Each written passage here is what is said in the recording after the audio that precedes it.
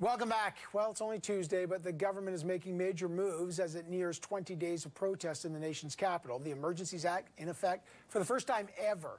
There are critical questions, though, still to be answered, as we were trying to get some answers from the minister. For example, how is the government going to use its power to stamp out financing for what they call supporters of the illegal blockade? Will the opposition support the use of the Emergencies Act? What are their concerns? Let's ask some opposition MPs. Raquel Dancho is the Conservative public safety critic, and Rachel Blaney is the NDP's whip. Great to have both of you here.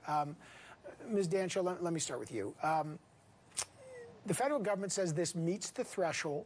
There's a crisis. There's been massive economic damage. They say that this is no longer, the police and the existing laws are no longer good enough and to deal with this, and they need the Emergencies Act. What are your concerns?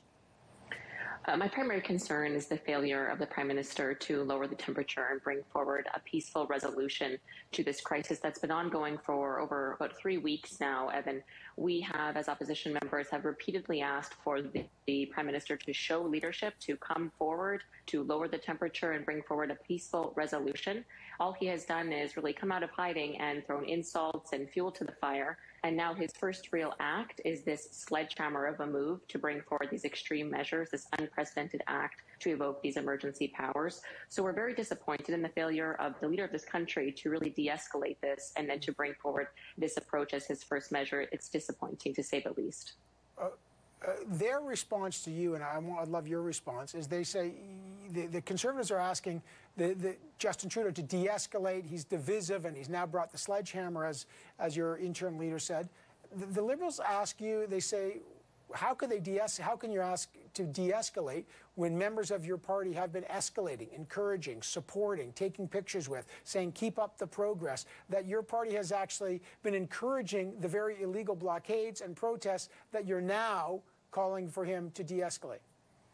Well, as the critic for public safety for Canada, I've repeatedly called on a peaceful resolution to this for 3 weeks now. I've been calling for the Liberal government to bring forward originally, when this first started as a peaceful protest, we asked for an olive branch. As it began to escalate, our leader sent a letter to the Prime Minister, which you know about. We've sent that publicly to the Prime Minister, asking him to sit around the table with all opposition members and talk about solutions. He declined to do that. Again, on Monday, we had a vote in the House of Commons to call on the federal government, a very reasonable motion that we put forward, to bring forward a plan to present to Canadians by the end of the month, a plan of how they're going to roll back these restrictions that have been so divisive in Canada. So we've asked repeatedly, we've made repeatedly steps to show Canadians that there are steps that can be taken to lower the temperature. And again, repeatedly, there's been a failure of leadership from the Prime Minister to take us up on any of those actions. And in fact, they voted against that measure yesterday to bring forward a plan. And we do believe that would have helped lower the temperature, which is much needed. Ms. Lynn, let me go to you and the NDP. Will the NDP, I know you and I spoke yesterday. We did. You said you blamed the Prime Minister for letting it get out of control and to get to this moment. But now it is here. And the Liberal government is saying we need the Emergencies Act. They will be asking for the support. They need the support of Parliament, otherwise within 7 days. And we don't know the details, to be fair. But will the NDP be supporting the use of it at this point? Well, Evan, first of all, I just want to say that one of the things that has been very frustrating for me is seeing both the Liberal and Conservative side use this as some sort of political tug of war. And it's not helping situations. I think we have to recognize the reality that we've had, some of these folks going into apartment buildings and trying to start fires. We've heard from numerous people about being harassed and yelled at and very unsafe. There is what we saw in Coutts with a tremendous amount of armor that looks terrifying. So what is happening here is really concerning. And I think we have to stop using it as a political thing that we can tug. We can go pose over here. We can call names over there. We need to get down to the center here, which is what do we need to do for people? We know businesses have been shut down for an extended amount of time. It has a huge impact on our economy when we look at what was happening on the Ambassador's Bridge. This needs to be dealt with. So the NDP stance right now is we want to see what's in the legislation. We know action needs to be taken. We need to totally acknowledge that this is a failure on multiple levels of government to deal with this in an appropriate and more robust way at the very beginning to de-escalate. So we're going to look at that legislation, and whatever happens in the next stance, our position is simply this. We have to take this very seriously. This is something that has been in place for 30 years that has never been used. But hold on. Yep. Right, but your argument so far, I'm just trying to understand it. Yes, there was discovery of weapons at Coots, and there are lots of actions around Ottawa and other places, and there's been economic damage. That's unquestionable. But I guess the point is, you have to say that the existing laws are not adequate to deal with it, and you need this extra invocation of the Emergencies Act. So is the NDP's argument that given we don't have enough enforcement laws in place to deal with that series of issues that you mentioned, or do we? Because that's going to be the critical question. What is the threshold for the NDP?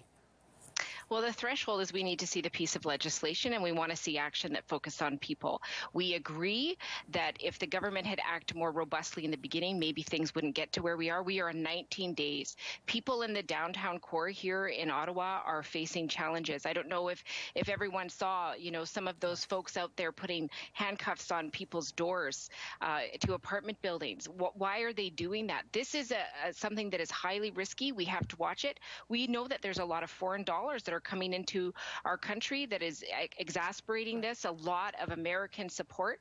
We need to get to the bottom of this. So you know what? At the end of the day, we need accountability. Canadians need to be assured that whatever process is taken is fair and transparent.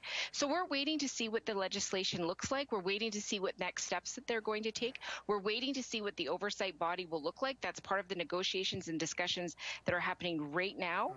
So a lot of these things are happening, and as we move forward, we'll continue to do what's best for Canadians, the Canadians that are calling us every day, that are afraid, and again, I talked about this yesterday, Evan, but we have a young 21-year-old making the horn stop honking when we couldn't even see the resources that the city had to do that work. So, when Canadians are saying we need help, we need to stand up and we need to do that help. We're calling on the government to get to work, and we're calling on the Conservatives to stop politicizing this. They are making this a joke when this is serious implications.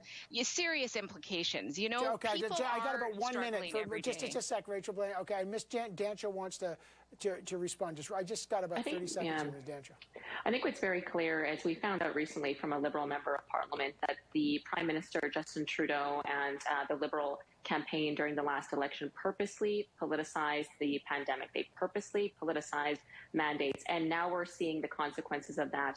It's been building for quite some time. Right. And what we wanted and have asked to see, which the NDP voted against, the NDP and the Liberals teamed up and voted against a Conservative motion calling for a reasonable plan by the end of the month to show Canadians that we will roll back safely these restrictions. So I think it's very clear, and I just did want to end on something quite important.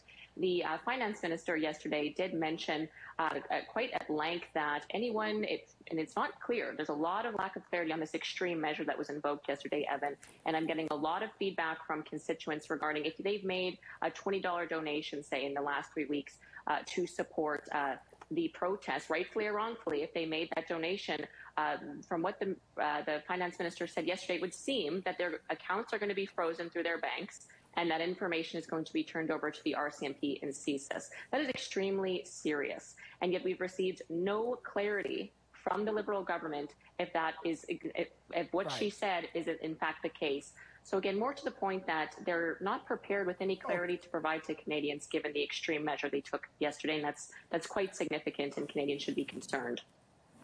Okay, I just want to tell our viewers, when the Emergencies Act is invoked, within 7 days, the government has to table the legislation. There has to be a vote on it. The problem is, next week, Parliament's not sitting, so that's a big problem. When are they going to table that? We don't know, but I got to leave it there because I got the mayor of Ottawa here, and they just his police chief resigned. So Ms. Dancho, Ms. Blaney, I really appreciate that. Thank you. Thank you so much. Thank you. By the